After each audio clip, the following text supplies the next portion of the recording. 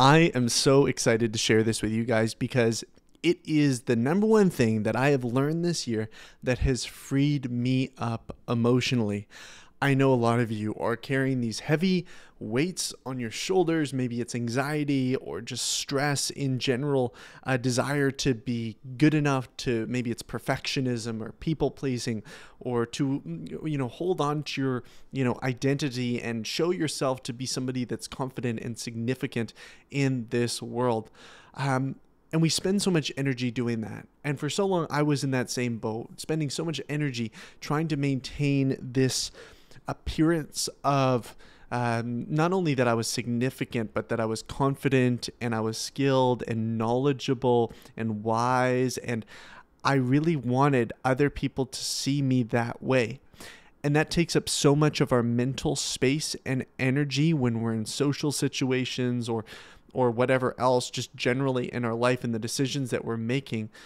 But here's what has changed the game for me. And it is one word: humility. Now, don't tune out. Don't tune out here, because I know what you're thinking. You're thinking, oh, okay, obviously, whatever. Yeah, we're supposed to be humble. That's what the Bible says. But no, legitimately, this is what it's done for me. And I want to help you tap into this as well. So in the Bible, it talks about humility having a lot of different outcomes and results, or maybe rewards is a better way to phrase it. But it talks about humility being kind of the pathway to honor, to wisdom, to exaltation, to grace, to salvation. And it's not that humility is necessarily like an action, but rather just a humbling, a submitting of our own will, realizing that, okay, we're not the end all be all. God is the ultimate, and I can kind of surrender my own identity to Him. And in that, I don't have to just obsess about myself and how I can push my own personal brand forward, or how I can get other people to like me, but I can just let it all go. I can let it all go. And so when we think about humility, humility is the pathway to letting go and ultimately to peace. How can we find humility? Well, we ask God for humility. Number one, we ask God for humility.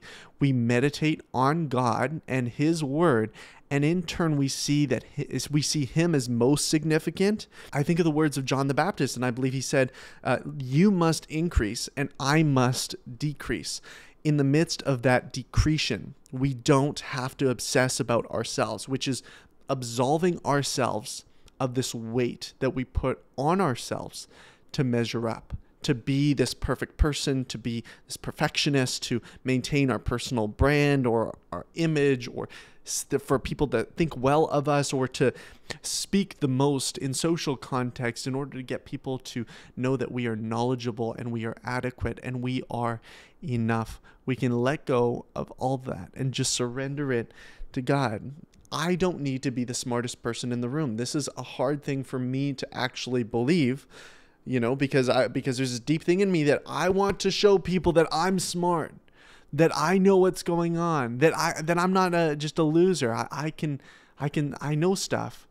But if you can let that desire go and just speak last and listen intently, that is the beginning to peace, to just being at peace.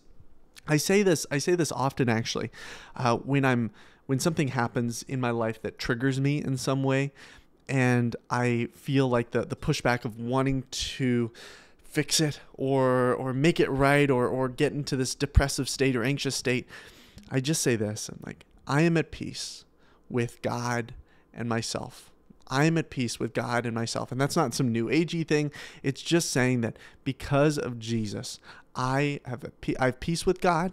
And because I have peace with God, I have peace with myself. I don't need to be at odds with myself or who I am, because I'm made in the image of God. I'm His creation. I'm His new creation. So I can be at peace with myself. I am choosing these days, and this is what I encourage you guys towards, is choosing attentiveness rather than asserting my own knowledge or expertise or perceived expertise.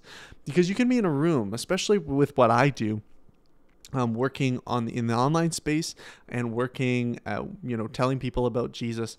There's many different contexts where I can get myself hyped up or wrapped up in this idea that I need to show people that I'm smart, that I know the Bible, that I know evangelism, that I know social media. And so, but really in these days, I just allowed myself to say, I'm at peace with God. I'm at peace with myself. And if somebody asks me a question, okay, if I see a place that I can share something that's knowledgeable or wise in some way, then maybe I might. The beautiful thing is that when you embrace humility, rejection and failure lose hold of you. Rejection and failure lose hold of you. Because what rejection and failure do is they strike you right where it hurts the most, your identity. They tell you, you're not man enough. You can't do this. You're not competent. You're not capable. You're not successful. You're not enough.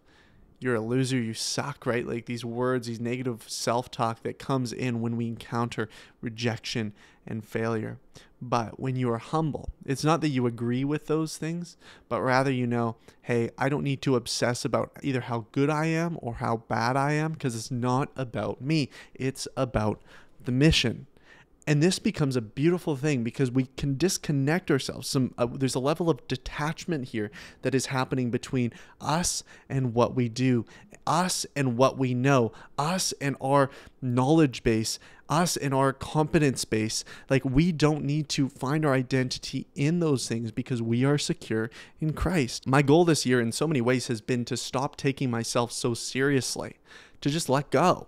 It's like, okay, some people think I'm done. That's okay. Some people think, whatever else about me, that's okay. I don't need to feel like I need to maintain this persona.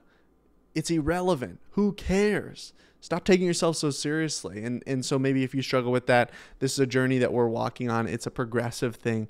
But the more that we can let go of that embrace humility, we let go, we embrace peace. Ooh, this lightness that we're walking into is going to be so beautiful. Thank you for watching this video, guys. If you enjoyed it, join the Brotherhood and subscribe because I'm putting out new videos every single week. If you want to join our exclusive Discord, become a channel member or join on Patreon, and you can join that today. It would be a huge blessing. Until next time, keep pursuing the mission.